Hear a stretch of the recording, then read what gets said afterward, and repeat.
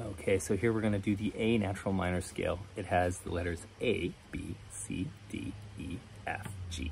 And then if we kept going, it'd be A. We call that 8 or start back at 1 again. So it's just our alphabet from A to G.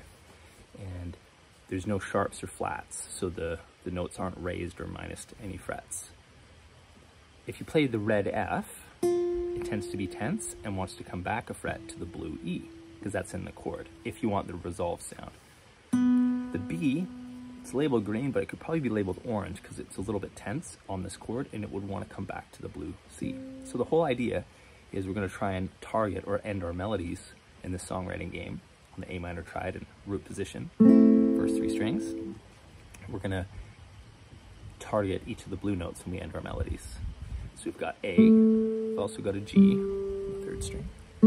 A, B, would often want to resolve to C. D, E, F, would often want to resolve back to E, but we keep going. F, G, we can hit the high A. So we're going to try and make a melody out of this, but always end on blue. A, G, A, B, C, D, F, E. So when I ended on the E, it sounded like I resolved to that triad, those 3 notes. That's where we end. But you can walk away to these other notes, but always come back to the blue A, C, E.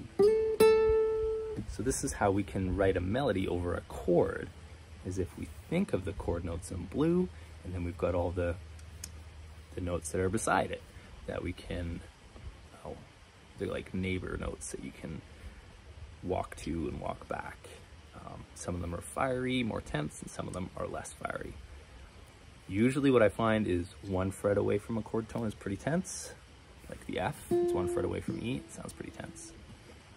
2 frets away sounds a lot less tense. So like the G note is 2 frets away from A. Doesn't sound super tense, it's kind of chill. So that would be our A natural minor jam in the triad of the root position, first 3 strings.